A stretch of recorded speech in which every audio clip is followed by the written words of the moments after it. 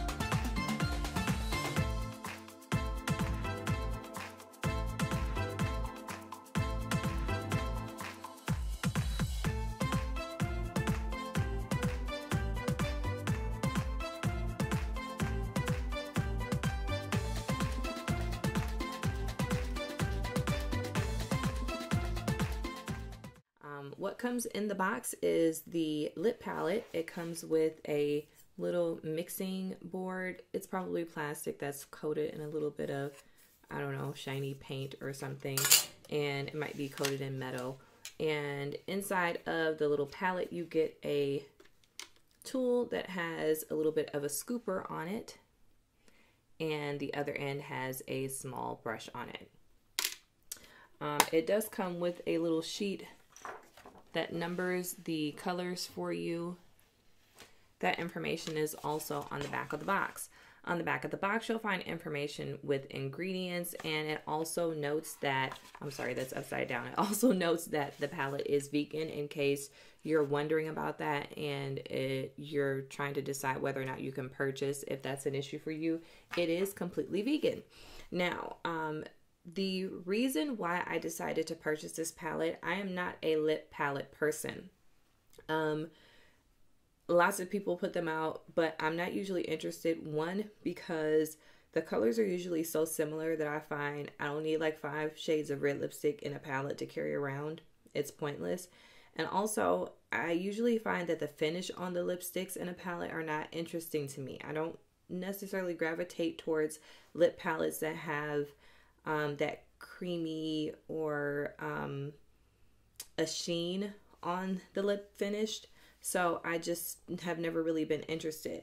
So when I saw people doing reviews of this palette before it was released, when people were doing PR reviews, and I saw that it had matte finishes, I was really, really intrigued to see that. So I decided I wanted to get it, and I'm really, really excited to have it. So the interesting thing about this is that, including the regular lip colors that are in here, it includes primary colors, and the primary colors allow you to mix colors that, you know, you wouldn't normally be able to come up to have.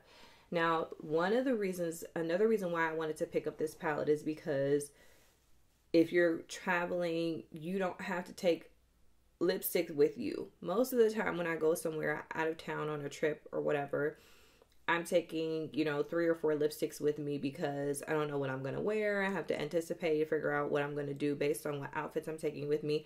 I don't have to think about that when I have this. I could just put it in my bag and I don't have to think about it. So this is also compact enough where if I really, really wanted to, because I was wearing something that's in this palette, I could stick it in my purse because my purses are huge. But if I was going on a night out, I couldn't take this with me. If you wanted to solve that problem, if you're thinking, okay, well, what if I buy this and I wear one of the lip colors and I'm going out? All you have to do is go to your local craft store, and in the craft storage aisles, they have little tiny containers that you can put a little swatch of whatever lip color you're wearing in your container and take it with you.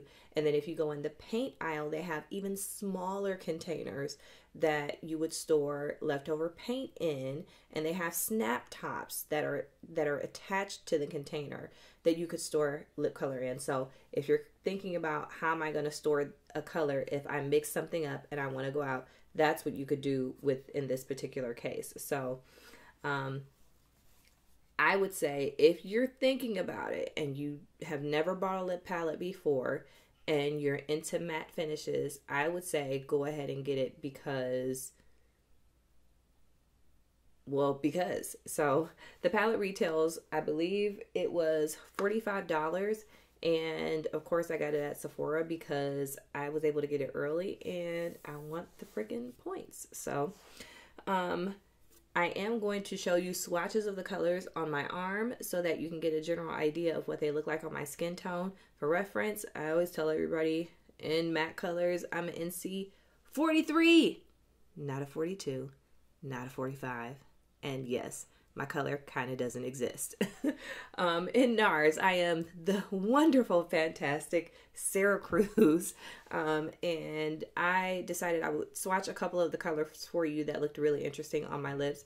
I don't know what I'm supposed to do with this little tiny, look at this little tiny lip brush. Now look at my lips. What am I supposed to do with this? Okay, so I am going to swatch some of the colors that look interesting to me on my actual lips. I have a lip brush that's a little bit bigger. So I am going to, I'm going to pick like purple or like purple because that's just what I like. I can't help it. Okay, I know my lips are kind of shiny. I got on my Maybelline Baby Lips. Let's go with, I'm not going to pick the primary purple because it's really, really dark, and that's this one down in the corner. There is a primary purple in here. It is, or it's not primary purple. This is number 13. It's really dark. I'm not going to go for that. I'm going to go for,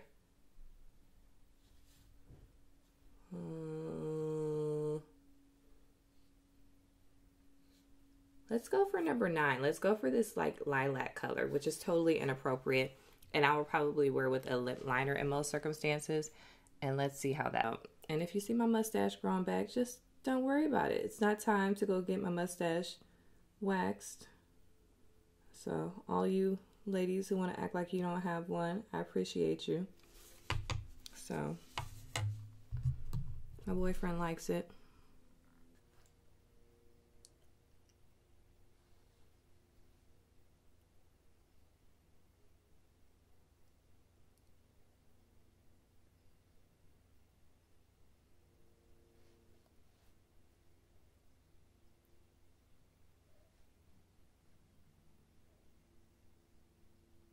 I'll definitely say applying with a lip brush makes me take longer.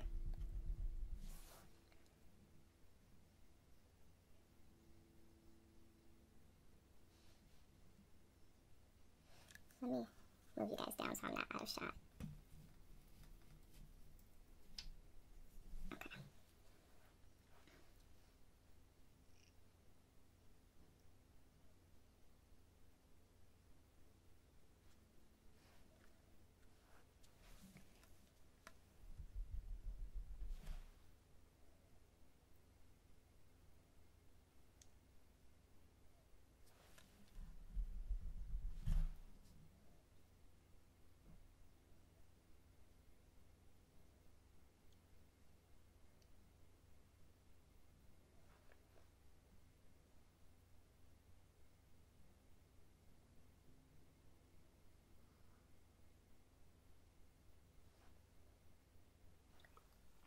So Beyonce's Formation just came on in my head while I'm putting this on, so I must think I look good. All right. I would say that they apply really smoothly and evenly, and a little bit goes a long way. So just, I don't know if you can see how much I used. I didn't use a whole lot to get that on there, but it looks really good. And it's very comfortable. It almost feels like I don't really have anything on my lips. Maybe just like a little bit of a lip balm. It doesn't feel sticky at all, and it just feels really, really comfortable.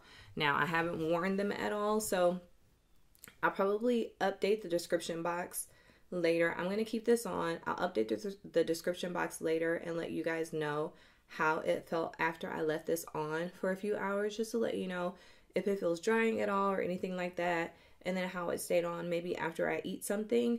The other matte lipstick that I wear all the time is MAC Russian Red. That's like my go-to matte lip color. So that'll be my comparison point for you guys. But regardless of how it compares to that particular product, the comfort level of this is just really, really nice. It just feels like I have nothing on in comparison.